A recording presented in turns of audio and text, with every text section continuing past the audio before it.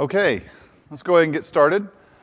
So in this session, we're going to talk about building Office add-ins using Node.js. So let me just set the stage real quick before we kind of dive into this.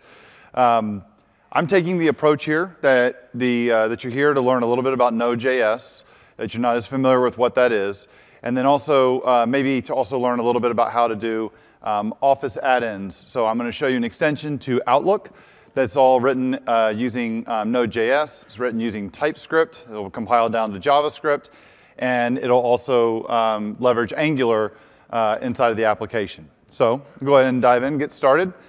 First, my name is Andrew Connell. I'm here with my co-presenter, Jeremy Thake, that is a little bashful to stand up from behind the stage. So we'll just go ahead and go ahead here. I'm just kidding. So this session's just me. It's not me and Jeremy. So let me get to talk a little bit about the developer vision for Office 365. What's Microsoft's or what's the Office team's perspective, and what is their goal here with this? Is that they want to make it to where it's really easy for people to interact with their data no matter where they are. So the idea behind having Office add-ins is that we don't want to have to, like, say, for example, if we have a tracking number for a shipping package that's emailed to us, we don't want to have to copy that value and go leave our email and go look in the shipper and go find the information about where our package is. I'd like to just, while I'm within the email, the email is smart enough to detect that it sees a tracking number for a shipper that I can click on and it'll show me the tracking information right in context of the email. So that's the user side. The other side is that with the data piece, it wants to be able to give me the ability to take data from multiple sources and integrate it into custom applications. And with many of us using Office 365, we have a lot of our enterprise data inside of Office 365, so I want to be able to leverage it within my apps. So what am I going to go through today? So first, I'm going to kind of go a bit of a fire hose, and I've got a lot of content in the slides, but I'm going to kind of go over it a little topical. The slides are going to be there for your reference to go look up some stuff. I'm going to talk a little bit about what is Node.js, and then you might have heard of this thing of what is IO.js.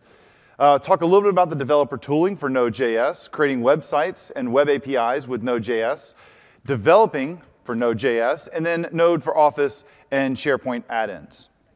So we'll go ahead and get started. What is Node.js?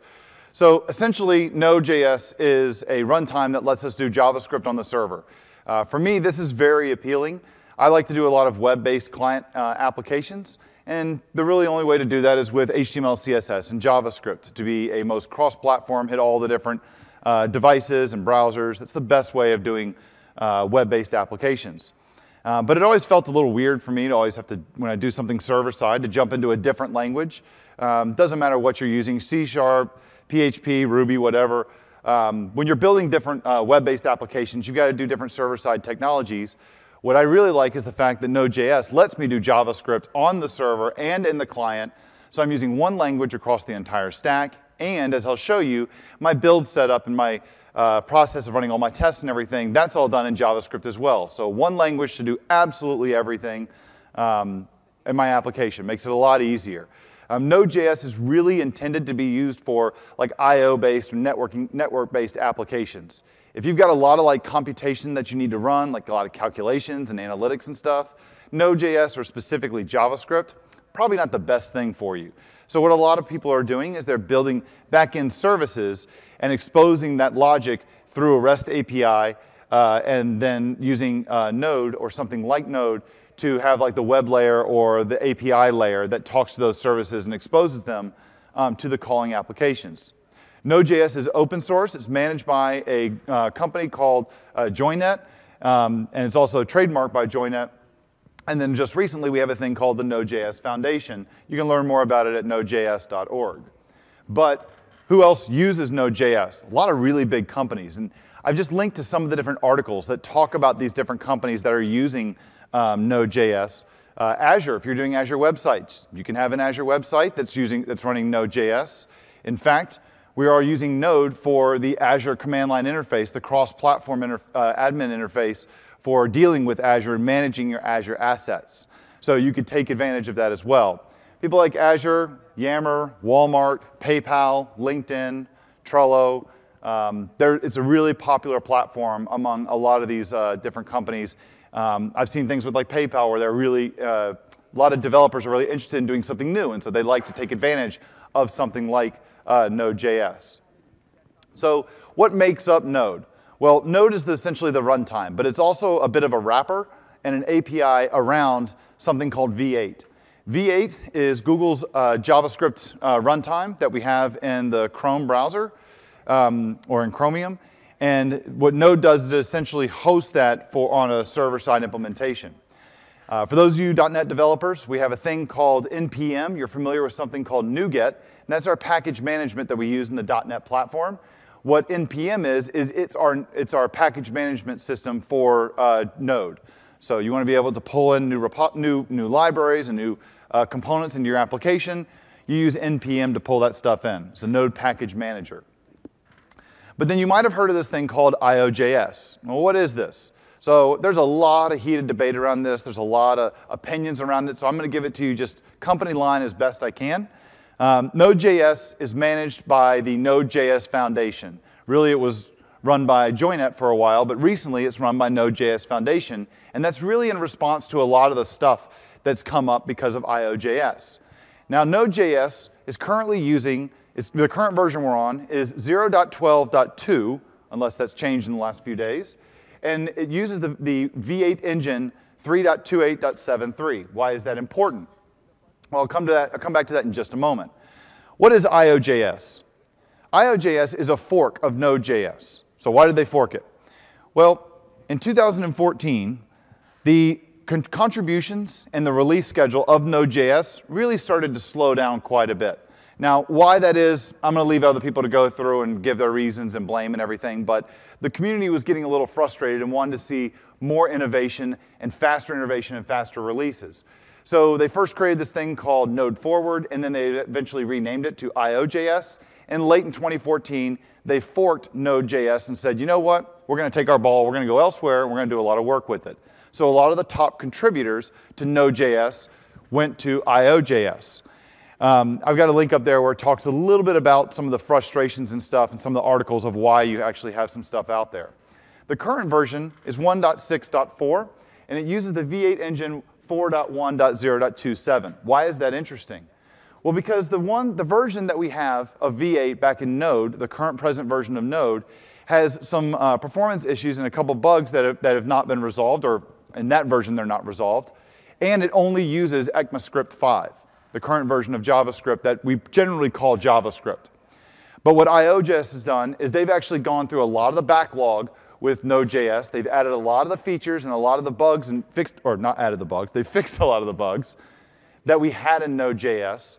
Those things are all fixed and updated in IO.js, and we're using the latest version of V8, or one of the more recent versions of V8, which is just a lot more performant than the one that Node.js uses, and it supports ECMAScript 6. So that's a big deal. That's a bit of a big deal if you want to do ES6 style JavaScript on the server. It's also very compatible with NPM. So right now we're kind of going in two different directions. So I have down there on the slide, what will the future hold? There's reconciliation efforts that are trying to go on. Really, it's up to you. Which one do you want to use? It's really up to you. The big guys like Walmart and those guys, they're using Node.js, right? They're using Node.js. A lot of other people are starting to use IO.js. I think like the Atom editor even uses IO.js. So it's up to you. Just know that those are two things out there. That's the quickest kind of what's the difference between the two. You really can't go wrong which one you choose. All right, so just a little, show you a little bit what I mean here by the contributions. This is a screenshot from GitHub from the contribution activity for Node.js. And I want you to take note of the last section there where it talks about 2014 and 2015. Notice how the activity is starting to kind of decline from previous years. Well, let's flip it over and let's look at IO.js and take a look at that spike on the far right end. This is the exact same graph you saw a second ago because recall, it's a fork of Node.js. But what you're seeing is a lot more activity in IO.js over the same period that Node.js was on a decline. And that's because there's a lot more community involvement on that side. So I think the numbers kind of speak for themselves. Where's all the innovation happening? Again, you just make up your mind which one you want to use. I've talked a little bit about this already. What's the appeal of Node.js and IO.js? Again, one language used from server to client, top to bottom. I like that. Same language used in your projects and your ecosystem around all the projects. And what I mean by that is that on the client, I'm doing JavaScript work for my browser to create client-side applications. On the server, I'm using the same language, JavaScript. I can also, like say if I'm doing a .NET app, if I want to automate my build process, what does Microsoft traditionally use? We use MS Build. How do you define things in MS Build? You do it using tasks. Those tasks are defined using XML. It's more like configuration. But there's different libraries that we have and different build systems we have in the JavaScript world. There's one called Gulp. That is all done using JavaScript. So I define my build engine all using JavaScript. I write my server-side logic using JavaScript. I write my client-side logic using JavaScript. There's an appeal to that. I write all my tests using JavaScript, all the same language. Another thing, too, is it's cross-platform. There's a runtime for Node.js, for Windows, for OS X. It runs also for Linux as well. It runs in Azure websites, Heroku, AWS. I have an Express talk that I'm doing this week. I did one earlier today. I'm going to do it again tomorrow down in the Office 365 Express talk area, where I'm showing how we're running the exact same applications I'm showing you today, running it on a Raspberry Pi. No code changes at all. The only change I made was a configuration change on the IP address that that device got from the network. So when I start up the web server, it knows what to listen for. Because as you'll see, we're going to be using, and one of the ones I used Azure AD. He needs to know where to route you back when you have a successful auth. All right, so let's talk about some of the tooling options we have here. In Visual Studio, they have tooling, the Node.js tools for Visual Studio. There's some sessions on that this week at Build. Microsoft also has Web Matrix. You also saw this week there was an announcement around Visual Studio Code. I'm going to use Visual Studio Code to kind of show off my sample here. It's really appealing. I used to also use WebStorm. That's another tool that's out there, really good JavaScript editor and IDE. Brackets is a JavaScript editor that's kind of meta in the sense that it's built using JavaScript. So you wrote JavaScript to write an editor to help write more JavaScript. It's a bit meta, right? It's kind of like what would happen if you pulled your eyes out and faced them at each other. What would you see? I don't know. You can use any text editor. It really doesn't matter, OK? That's my point. What about using Node.js for websites and web APIs? We'll talk a little bit about that as I kind of get into this, as we talk about some of the things about developing Node. When I'm using Node.js for building websites and doing different web APIs, there's a couple different things you want to look at. And I'm not going to dive into too much depth here. I want to spend a little more time talking about the Office add-ins and doing the demo. Here's the way it works. You've got a couple different components. You have a thing called Connect. You have a thing called Express. We all know what MVC is. We do ASP.NET MVC. We can do MVC apps, web apps, using Node as well. And we want to be able to use Node to build APIs, like REST APIs. One of the things you'll see about Node is that you basically, when you get the runtime, you get a very bare bones thing. There's not a whole lot to it. You're going to want to go grab a few things pretty quick to start building up your application. But what that means is that while you feel like, I'm doing this, I'm getting Express again to do a web server, it's taking me, I don't need this, why do I have to do this every time? Because maybe you don't want to do a web server. Maybe you just want to host RESTful services. You're thinking, well, I do need a web server for that. No, not really. There's a Node package called, I think it's Restify, that is only there for hosting RESTful services to make your life easier. So you don't have to deal with all the other stuff around a web server. What is Connect? Well, the way that Node works is it's a single-threaded thing that just kind of every time you're just always going through a loop. And whenever you want to do something that's multi-threaded, you have callbacks that you can pass back in. What middleware does is that kind of as you're going through, think about it kind of like a pipeline. As you're going through the entire request stack, you can stick stuff into this pipeline where you want things to run. What Connect is, the stuff that you put inside that pipeline, those things are called middleware. It's just code that's going to run, and you don't go to the next step until that middleware is done. Connect is middleware for Node.js that is essentially helping you do requests and responses over HTTP. It's a very extensible HTTP server framework. You can take advantage using plugins. There's a lot of different plugins that are out there. It's additional middleware for Connect. It's, again, you can think about the middleware or the plugins as like living in this pipeline or living in a stack. Each thing is going to get executed one by one. It doesn't go to the next one until that first one is finished. And you call the callback to tell the hoster that, hey, I'm done with this section, to go to the next one. You do that inside your own middleware.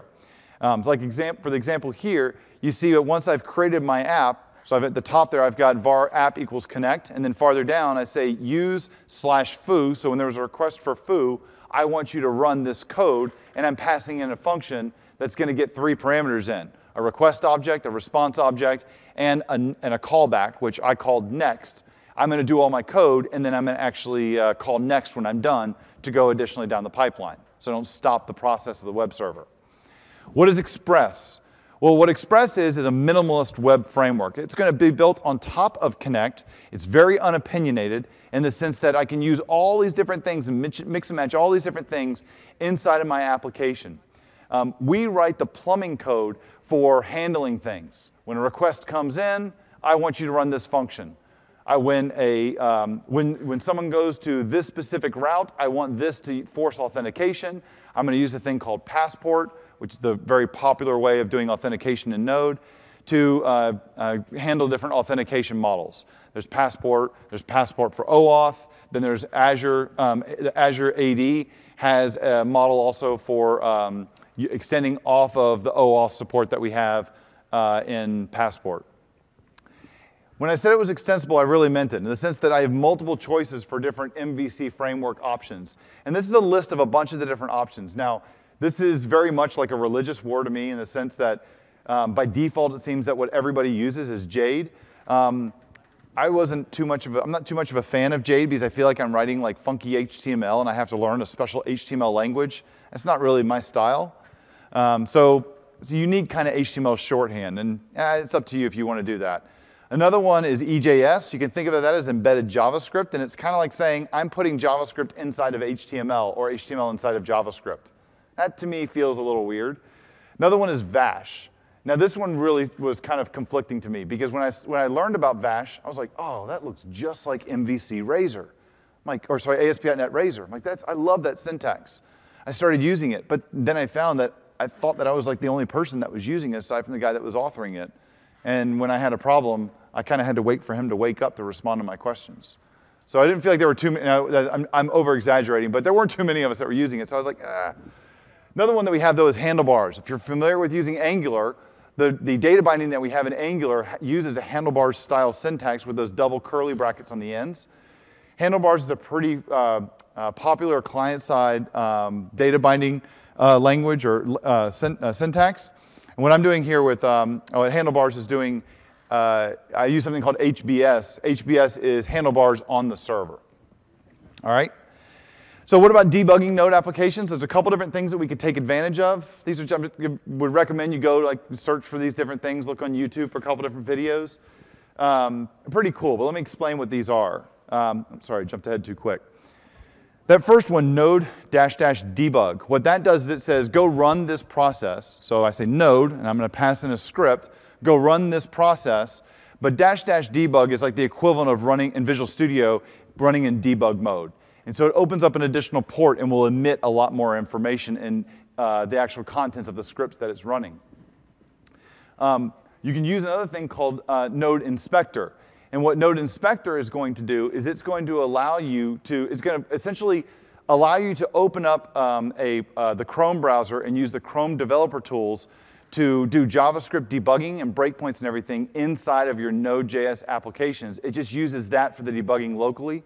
So you do Node debug, and then you turn on Node Inspector, and then you run Node debug, and then you open up a Chrome browser and point to this URL, and essentially the whole window turns into the Chrome developer tools. NodeMon is very useful. What NodeMon does is that every time you make a change to your JavaScript files in the source on the server, while your web server's running, well, it's not going to pick up those changes because when the web server started, it compiled everything and everything's running is going to run in memory or when the requests come in. What I need to do to get those changes to take effect is I need to shut down my Node process and then restart it to pick up all the changes that I made. Well, that's going to kind of add some time to my development here. What NodeMon does is that NodeMon will detect those changes and automatically shuts down and restarts my Node server. So the combination of NodeMon and Node Inspector can be really, really helpful in working on your Node applications. Another one that's kind of like going, all right, let's go get some super powerful tools is something called Spy.js. And that does a lot more inspection. It does a lot more hooks into your Node application to see a lot deeper things like in watches and the call stacks. And it's super powerful. A lot of really good videos on Spy.js. So it's like you feel like you're not getting enough on the debugging side. I'd first focus on just using the first 3 boxes that I have here on the slide. And if you feel like you want to try and go like even farther and get really crazy, powerful debugging, it's much more complex, but with the complexity comes a lot more power and information, then check out Spy.js. I think WebStorm has integrated Spy.js into their editor in versions 9 and 10. I can't remember if it goes back all the way back to 8. Okay, so that's like your fire hose Node.js explanation of what the thing is. So you're all now super powerful Node.js developers. You can take over the world. Let's talk about how we can take advantage of this and using creating Office 365 web applications or Office add-ins and SharePoint add-ins. So first, one of the nice things is that all extensibility in the Office platform in this current phase that we're in is all web-based. So if you want to go through and build an add-in or extension to SharePoint, you're going to be building it as a web application. It's going to either live in SharePoint or it's going to live somewhere else. We call those cloud apps or provider-hosted apps if you're familiar with those. Any extensions we do for Office, so using Outlook or Excel or Word or PowerPoint, all of those are also done using a little website. And it's going to be living inside of the hosting Office application, Outlook, Word, Excel, all the other Office applications. One of the neat things about that is that even though it's running inside of that application and even though it is a website, once you've installed that application, for example, in Outlook, everywhere it'll live in load in every Outlook application that you're using, from the Outlook web app that we have in Office 365 to the Office Outlook application we have on our Windows desktops to the Mac for Office for Mac, Mac for Office. There's a new product for you. I'm going to get in trouble with that one. I'll trademark that real quick. We also have Office running on the iPad. Microsoft is still in the release phase of getting it full parity across all the different clients that we have where Office exists to have support for apps. But because they're web applications, they will run in all these different places, all right? And then finally, we can also just build a standard web application that takes advantage of the Office 365 APIs to dig into stuff. So that's what I show in the Express talk this week, is having having a web app that runs on a Raspberry Pi that integrates with Azure Active Directory and Office 365 APIs to get data and show that data inside of our applications. So they're all just websites, web applications using web APIs. The cool thing about this platform, though, is that the underlying tech that we use is really completely irrelevant. It's just HTML, CSS, and you're going to want to have some interactivity, so JavaScript. How you get that surfaced to the hosting app does not matter. Microsoft does not care. You do whatever you want to do, right?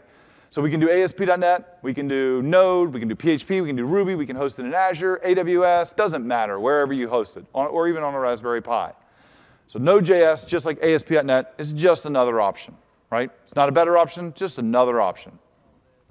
So a couple things you want to consider if you're interested in getting into Node.js and doing development with Office. So first of all, there are no wizards. And I don't mean like the pointy hat guys with the cane. But there's like no wizards that we have in the editors. In Visual Studio, there's really nothing there that's going to help us so much if we're doing a Node-based web application in Visual Studio. We're not going to be able to do things like the connected service stuff. It's not going to add all the code for us in the NuGet packages because we're not doing NuGet packages. We're doing NPM and using Node Package Manager. The creation of the Azure AD application, you're going to do that through the Azure portal. You're going to do that through the management portal. You're not going to do that through Visual Studio, right?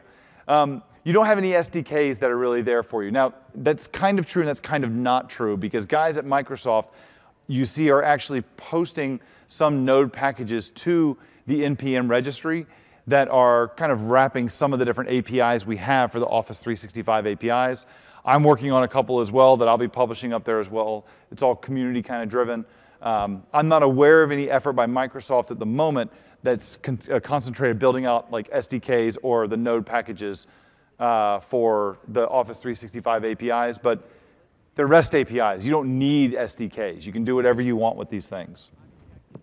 The authentication flow, well, if it's all client-side, then you, in one sense, you don't need it. So what I'm going to show you with the Outlook app at the end, I don't need to worry about authentication in the one that I'm doing. But if I did need to worry about it, then we have a couple different options.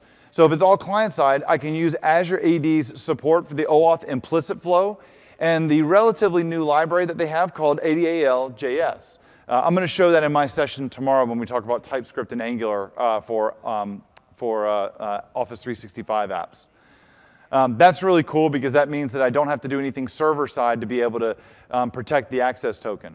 Another thing that we have, though, if I'm doing server-side style stuff, then I can use the ADAL.JS library for Node. So there's one ADAL, I think it's just called Node-ADAL is the name of the NPM package. That's the one that I'm using in the Raspberry Pi website, or the Node.js website that I ran on the Raspberry Pi in the Express talk. So let's before we go any further here, why don't we just take some time and just start looking at a couple demos here. So we got plenty of time, so let me go ahead and switch over. Now, all the demos that I'm going to show you here, first thing to show you is this repository. Now, I'll have a link to this at the end of the slides, or you can jot it down now. It's just github.com/andrewconnell/pres-o365-node. And what you'll see in there are two different folders. So if I just kind of zoom in real quick, there's two folders. Okay, I lied, there's three, but don't worry about the first one. That doesn't have any code in it. That's got two different projects in there. One's Node O365 Web. Now, if you're interested and you've been seeing the stuff that I did at the Express talk, that's the project that's coming from the Express talk. Okay? The other one, the Office add-in Outlook, that's the one that we're going to focus on in this session. Okay? That's all done using TypeScript. Both of these are done using TypeScript. Now, I do a lot of this. I'm doing all my development here on a Mac.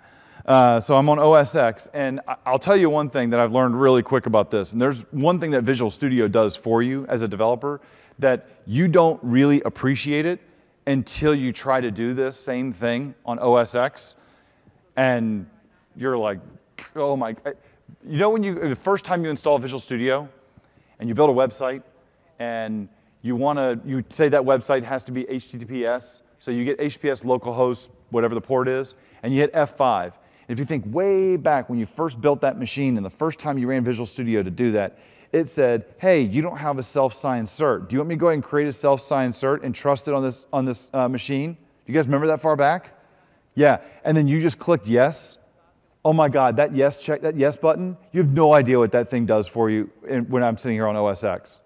It is a royal pain to go through and to create a self-signed cert and to get it trusted and everything on a Mac. So if you're on OS X, there's this file here that I explain. Here's all the stuff you have to do. It's great. I mean, it's absolute lunacy in the sense that there's a part here where it says, after the dialog comes up, click Always Trust, and then after it gets added to the system chain, open it up again, and then say Always Trust it again, because the first time didn't really always trust it. Yeah, I know. It's like do the first time, like going, no, we really want you to trust it. So you got to tell me you got to trust it twice. Like, what is this? Is there a special handshake on this machine? So anyway, that's where the code is. You guys can go grab that code and take a look at it. Now, before we kind of dive into this, let's go run the app so you can see what this thing does. So I'm going to come over here. I'm going to go into my terminal, and I'm going to go ahead and start up my server. So I'm just going to say ss-port 8000. Nope, that's not the right one. Is that the right one? Wait, that's not right. I just blanked. I think it's node src server.js. You just saw my demo for tomorrow. All right, so now we got a website. Our website is now running here on https://some port :8843. So that's my secure port. So what I'm going to do is I'm going to come over here, and I'm going to go into my Outlook Web Access, or my Outlook Web App. So I'm going to come over here. I'm going to log in.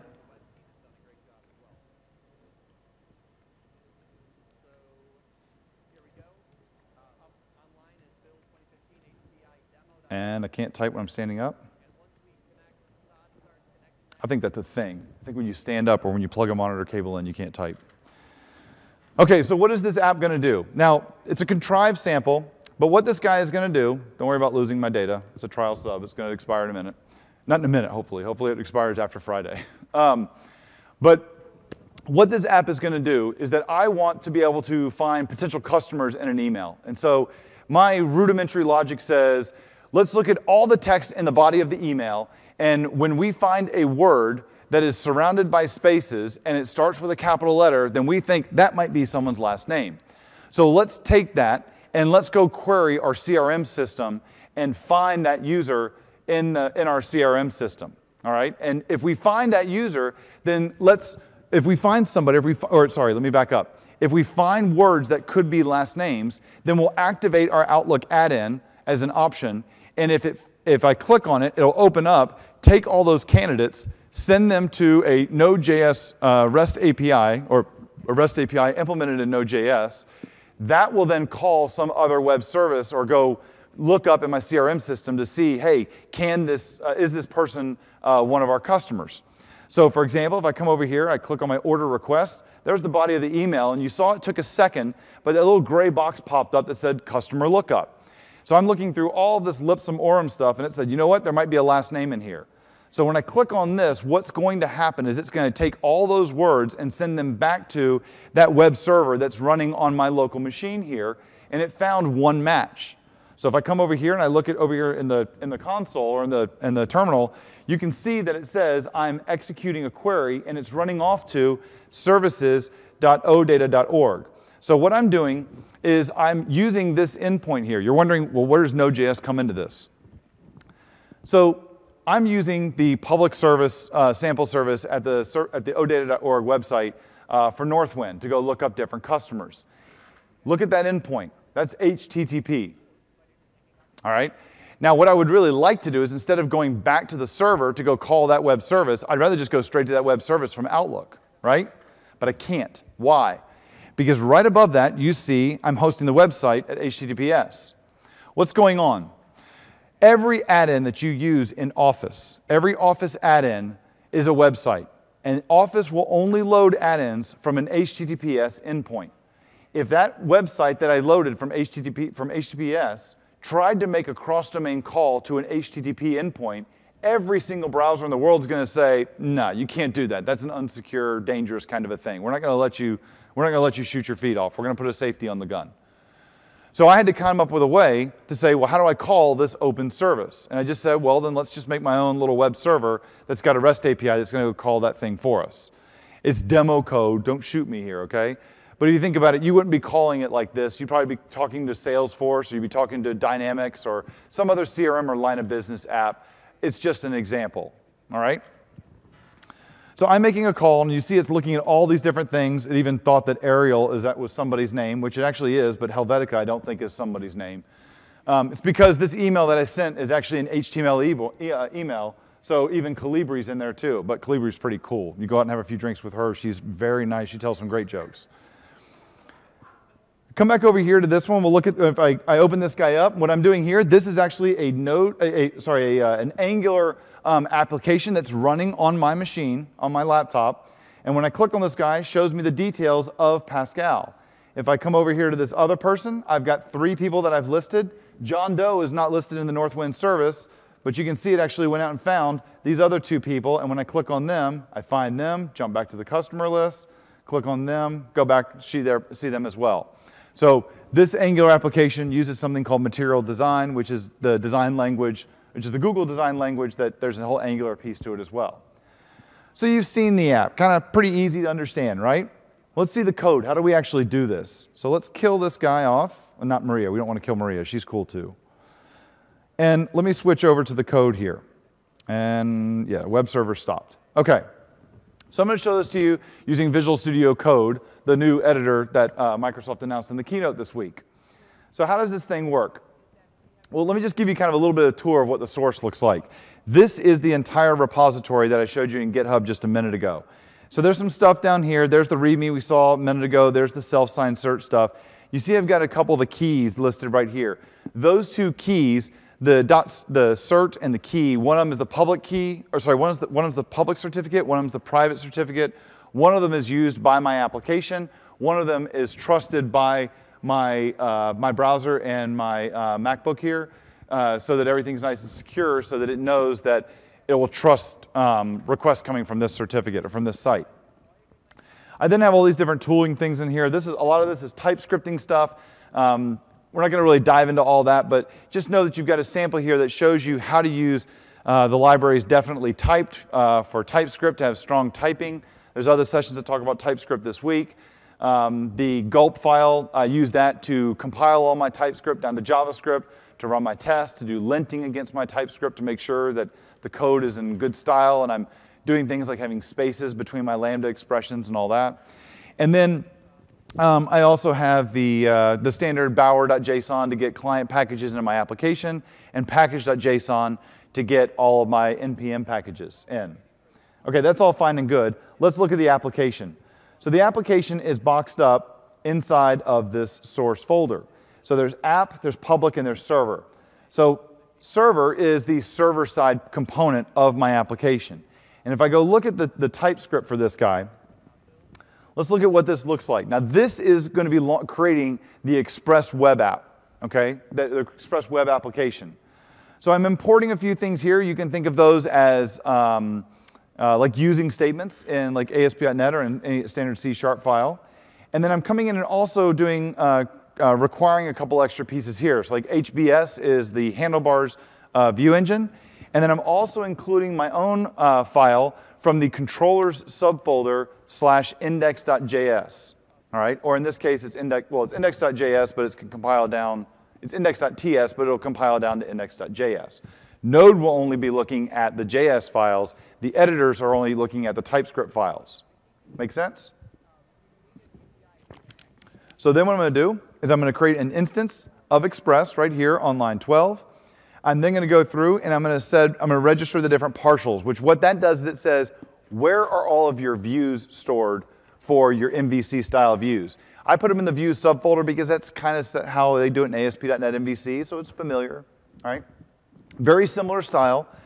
I've built this app with thinking of ASP.NET in mind because that's what I'm most familiar with, and I thought that what you guys would be familiar with as well. I then want to tell Express that his view engine that he's going to use, he's got a configuration setting called view engine, is going to use the engine called HBS, handlebars for Node. I'm also going to set the property called views, which is what handlebars is looking at, to look at the current directory that I'm in. That __ dir name is like a global variable in Node that says what folder are we currently in, or what folder are we currently running in. And it's inside of the /views subfolder. I'm then going to set up a couple static routes. So whenever you see something that goes to /public on my website, I want you to go to the static route, go up one level to public. Because remember, we're inside server.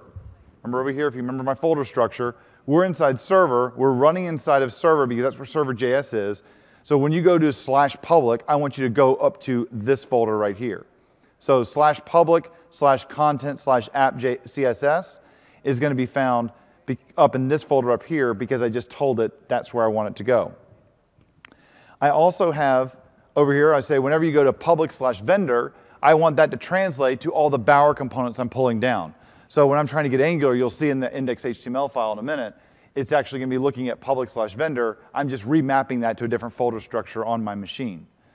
And then whenever you go to /app, this is the style I use for my client-side applications. My Angular app is going to live in /app.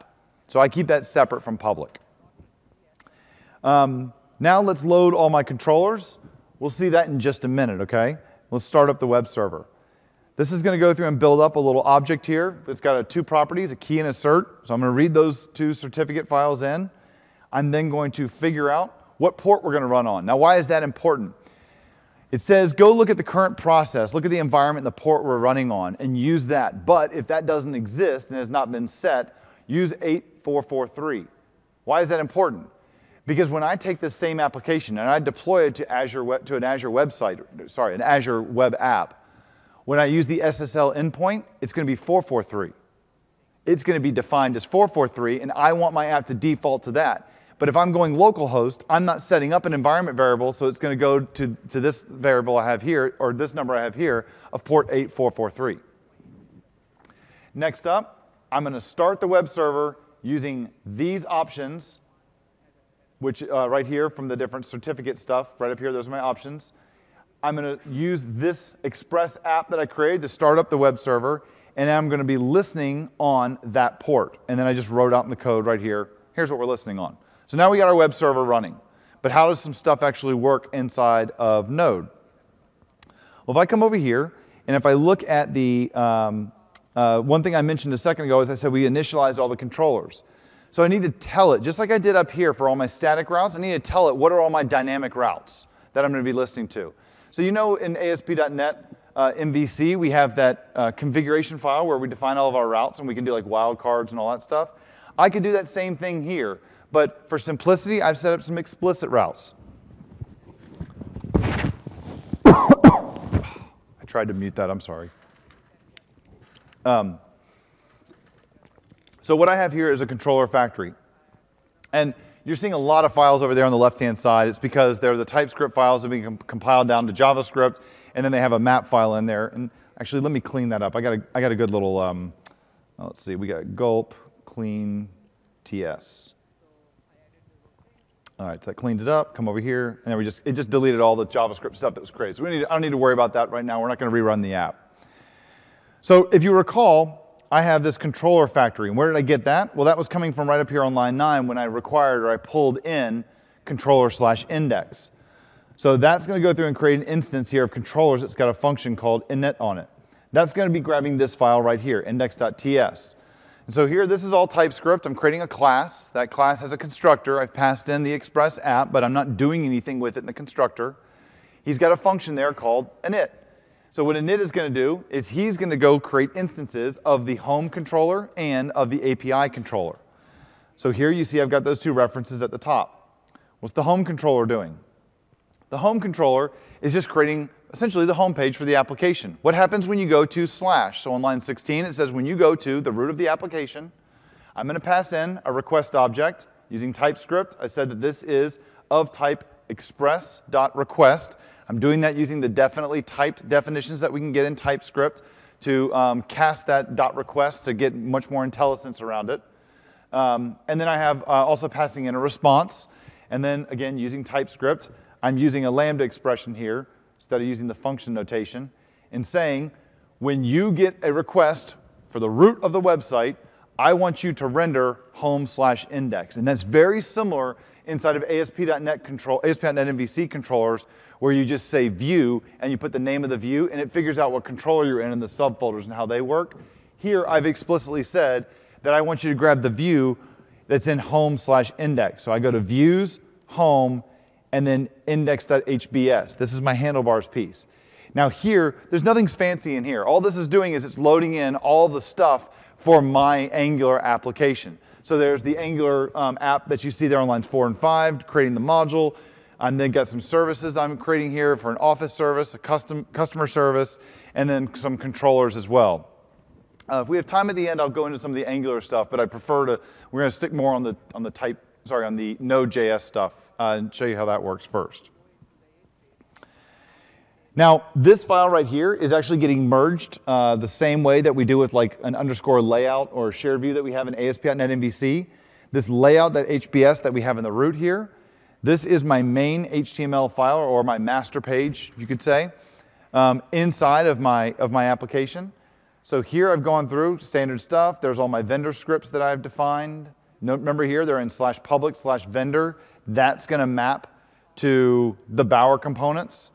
So then I go /jQuery.dist. So there's jQuery, distribution, and then there's jQuery.min. See how that works out? Over here, though, I'm also going to make a reference to something called Office.JS. That's coming from Office 365. And when you're creating Office add-ins, that's the thing that gives you the plumbing or the context from your web application to your hosting Office app, like Outlook or Word. So for Office, and I'll show you this file. I will call this file out in a minute, or sorry, we'll call it my Office services. This is how I'm able to reach into the body of the email to get all those words and find the things I'm looking for. Or for instance, I'm able to look for specific numbers or things that look like mailing addresses or phone numbers or shipping codes inside of an email. Or if I'm in Excel, I can see the range of things that have been selected, or I can write to a range of stuff inside of a spreadsheet. Or in Word, I can grab the things that are selected from the document and use them inside my task pane app. I can write back to where the cursor is inside my Word doc. Office.JS is going to do all that work for me. Okay? Then I've just got a few CSS files. And then at the very bottom here, I've got the triple handlebar notation at the bottom for on line 29. And that's what's injecting in my entire view of index.hbs is being put where body is right there. Okay? So you've kind of seen now how like the home controller is being loaded. And before we go there, let's talk about the REST API. So I come over here and I look at this API controller right here. What is this guy doing? So over here, I'm going to, again, just get a reference to the Express, my Express library that's for working with the Express web server. And then you see that other thing there for request. And you're thinking, wait a minute, don't you already have a request in Express? No, this is different. Request is an NPM package that you can use to make HTTP or HTTPS calls from Node.js to make easy requests outside of your Node.js application. For you client-side devs, this is similar to how I would do jQuery.ajax. Or to you Angular guys, this is how I would do the $HTTP or $resource requests. So HTTP requests. I just wish they'd given this a different name. How do you make a request? You use request. Sorry? Be a little more specific? No, it's request. Like, oh, okay. So we'll create this API controller. His constructor, I'm going to load up a bunch of different routes. So down here, I have a couple different routes that I've defined. I have a route for /API. Listen for the request /API/customers. And when you get that, I want you to call the function on this class called _query customers.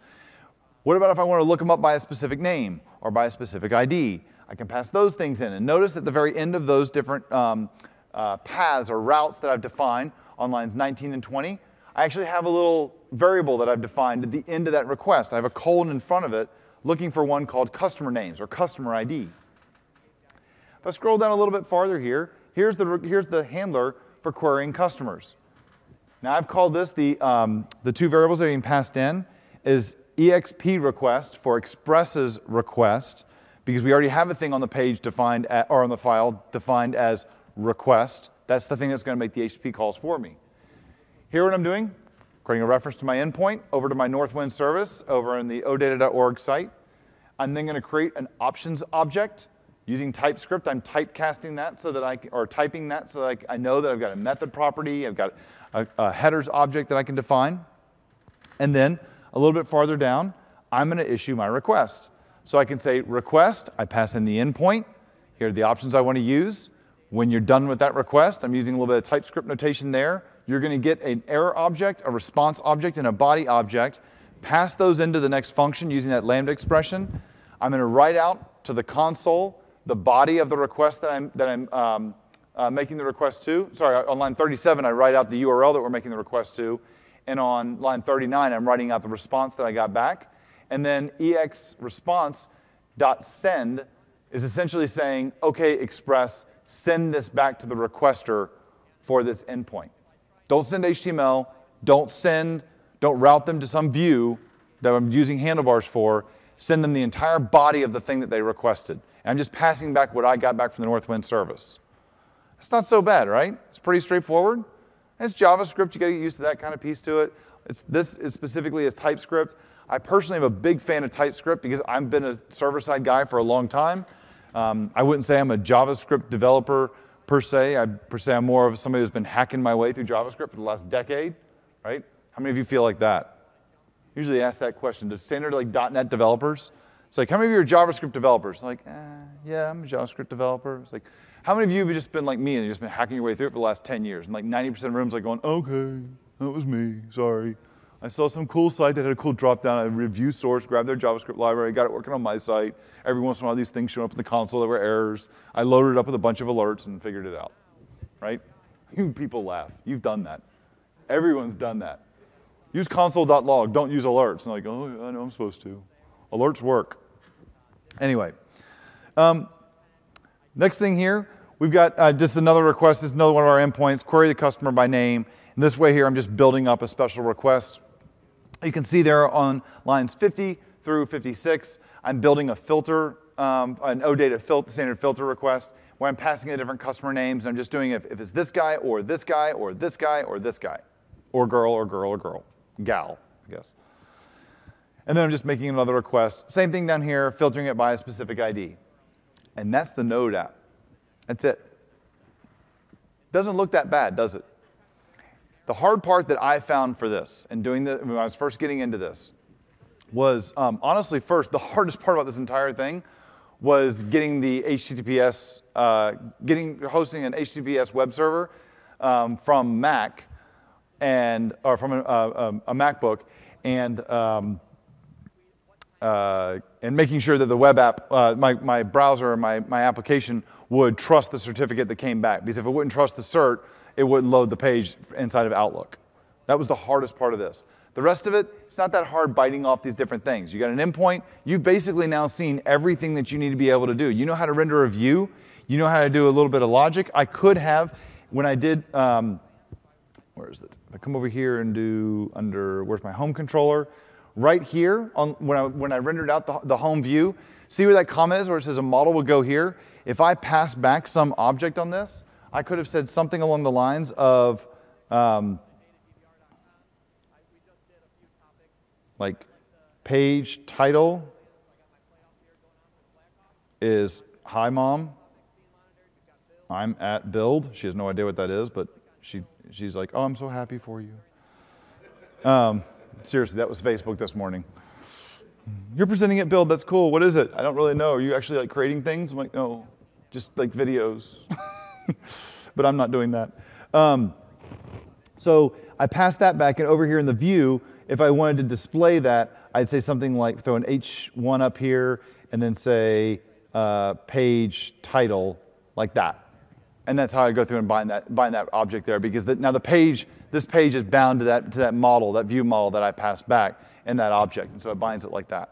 So you've seen how to do data binding with views, you've seen how to actually render back the views, you've seen how to do a REST API or how to host different APIs, how to make calls out. That's Node.js for you. I mean, that's it. That's all you're really going to have to do to be able to build these different applications. The other piece to this, and because I have a little bit of extra time, and then if anybody has any questions, I can open up for questions. There is one little thing here that I ran into because I was using Angular to host the application. I love Angular. It's really easy to build client-side web apps. If you're not familiar with Angular, you're going to be a bit lost on what I'm about to talk about here. So I'll do my best to explain what's going on. Inside of an Angular app, you are generally you create an Angular application, and then that's going to be bound to a certain part of the page. And generally, we bind it to the body of the page. So basically saying it's a single page app, and it's going to take over the entire page. So I bind it there. So you would normally see on that body tag, you'd normally see a directive that looks something like data-ng-app equals app. Check out that cool IntelliSense from the Visual Studio Code. That's pretty cool. No, I won't go there. Anyway, so there's app. So it's binding to app right there. Inside of your Angular application, you create an app right here. So I called this app Outlook app. Usually I would have done that, and everything would have just been fine. So this would have been called, in the sample I just gave you, I just said app. So what that would have done now is that would have created the Angular app, and it would have bound it to that part of the body. But Angular and Office.JS kind of have something going on like this. Don't really know what's going on here, but it's okay. It's not that big of a deal. The way you get around it is that instead of on that file that you just saw me do this piece to, there's a reason why I have an ID called container on my body tag. It's because what I did is once I've gone through and I've created my Angular application, I do some configuration, I then have to bootstrap Angular. Now what happens is that when you're going through and you're building an Office add-in, it is your responsibility to call this function office.initialize within, I believe it's 5 seconds from your app starting to load. And if it doesn't do that within 5 seconds, then the hosting Office application will simply show a little tiny friendly yellow screen of death message that says, sorry, application don't work. We can't, it's not opening. Do you want to try it again? And you click retry, and sometimes that works. And if it does work, sometimes you didn't have issues. But regardless, it's giving the user a good experience, a better experience, so that they don't feel like this app is opening up and it's got a white screen and they're waiting forever. At least Microsoft can say, hey, something happened with that add-in. It's not our fault. It's the add-in's fault. Or at least you know that there's some feedback there. You're responsible for calling office.initialize. The Office.JS file is going to be looking for that function and calling it within within 5 seconds. And if it doesn't find it, then that's when it has it throws that little yellow error message. Office.initialize, I'm defining it right here and saying, hey, look, once Office has initialized, then initialize my Angular application. And I do that by calling angular.bootstrap. If I let Angular bootstrap itself before Office.initialize goes, this kind of thing happens. And it will drive you crazy trying to figure it out. So I just saved you about a whole night and a boatload of coffee in a hotel room in the Midwest trying to figure this out, because that was my life about 4 months ago. All right. So here I'm just bootstrapping it. Now the last thing I'll show you in the last few minutes I have, what's the other Office piece? The rest of this is just, it's all an Angular app. There's nothing fancy about it. Here's the one thing that's Office add-in E. There's a new word. I need to get all of the Word candidates from an email. So how am I going to do that? I need to use Office.js. So here's what they've done. Down on line 26, I'm saying office.cast item. So look at the current email, and I want to look at the item that I'm reading, the current email that I'm reading, and I want to get all of I want to get a reference to that item. So look at office.context.mailbox.item. It basically says, look at the current thing that's selected. It's then going to say current email.getregexmatches.possible name. So what is that doing? That's going to give me back an array of all the possible capital word candidates that could be last names. How is it doing that? Well, inside of the content, there's an app.xml file. For those of you who've done an Office add-in, you're familiar with this. This is the manifest for the Office app. This is the thing that I'm going to install in Outlook or Excel or Word, or is what is used in the store to install the application within your Office client. And when I say within the store, I mean the Office store when I go get the add-ins. This is the thing that basically tells Office in the store what is this thing and where does it load. So I had to do this thing by scratch because I didn't do it in Visual Studio. But if you're using Visual Studio, there are project types that will build this whole thing out. Nice little wizard. What kind of thing you want to build, what kind of permissions you need, blah, blah, blah. It does it all for you. So what does it have in it? Well, it's got an ID to it, a version number. There's who actually created it. What is the name of it? What's the description? What's the pretty little picture to use? Now, the rest of it, is going to change based on the kind of thing the Office add-in you're building. So in this case here, I'm building a mailbox application. So this is going to be going inside of Outlook. Other options are things like document or spreadsheet or workbook. I can't remember off the top of my head. These requirements here, this says this application is only intended to be used on places where we're doing the 1.1 version of Office.js. So why does that matter? Because I might be doing something inside of an Office application and leveraging Office.js that has new things inside of version 1.1 that were not in version 1.0. And while all the web clients have the latest version running, someone may not have updated their version of Outlook on their Windows machine or on their iOS device on their phone. And they might not be able to get those different things. So I said, this one only works if you've got that installed. Otherwise, don't do it. Down here, this part right here is for Outlook, and it says, I'm looking at the item read type form. There's also one for composing emails. And it says, hey, look, if you find a match where this add-in can be activated, where should you load the web app? You should load it from localhost 8443. And that's the height. The permission that we need is to read the item that's currently selected. Now here's the cool part where you get the list of all those people. I'm creating a rule collection and I'm going to AND them together. The first rule is the item is a message and the form type is currently a read. The next thing is I can choose things like give me the whole body of the email or look for specific entities that Outlook knows about, like contacts or email addresses or whatever. But in this case here, I said, let's look for a regular expression. Look at look at the body of the email as HTML. Here's the regular expression, and I want you, whenever you find it, to call that possible name. And what that does right there is it is matching to possible name right there. Take the regular expression matches, dot possible name is the matches, and now I have a collection of all these different people. And that's it. So it's kind of an abrupt finish here, but what we have here is you see how to build a Node.js application for an Office add-in, how to use it using Node.js for the server-side piece, and then how to also go through and build the add-in using Office.js and getting data from Outlook. So with that, I'll just pull the slides up at the very end, and we are all done. So I appreciate you guys sticking around, and my slide there. So there's the demos you can get from everything. Call to action, go check out Node.js, go check out io.js, and I'm remiss in putting another link up there. Also check dev.office.com to get all the links for doing Office add-ins and some more information about it. All right there. If you have any questions, I'm more than happy to answer any questions now that we're all done. But thank you very much. So, yeah. Yeah. Is this only, does this support like Office 2013, or is it only newest Office 2015? Yep. So good question. So the question was, does this only support Office 2013? This Office add-in model of where everything's like a web app. So the old model we had was Visto. This model is Office 2013.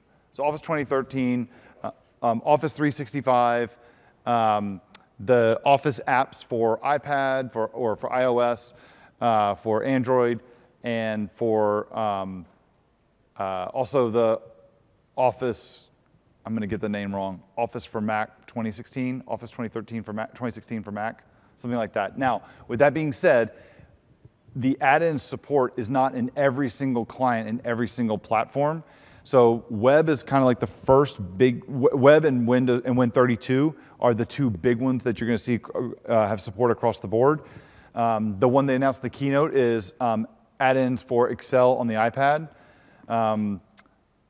And then there was another one for apps for running an Outlook on the Mac. But what they're doing is they're really trying to focus and make sure that they have a consistent experience across all of them. So you're not seeing like stuff kind of rushed out, but it's a high priority for them to push them out to where this model is running on all the different clients that they have, and they're moving at a pretty quick pace. There was a session yesterday, the developer keynote for Office 365, where there was a good matrix that was shown that shows where they are, how soon they are, how close things are, and all that. So. The Win32 stuff isn't Windows 10 required, right? It can be Windows 7. Oh yeah, it doesn't. Yeah, it's Office 2013. Where Office 2013 works, that's all I meant. Yeah, Office 2013. Yeah, yep, absolutely. Will it still support legacy add-ins? So the Office 2013 still does Visto, yes, but that is only for like Windows. Yeah, Outlook for Windows. Those add-ins won't work in the web clients, iOS, Android, all that stuff. Good question. So the question was, will it still support the existing extensibility model we have with Visto, Visual Studio Tools for Office? So yes in one spot, no everywhere else. Cool? Cool. Thanks a lot for sticking around, guys. Last session of the day. It was always fun.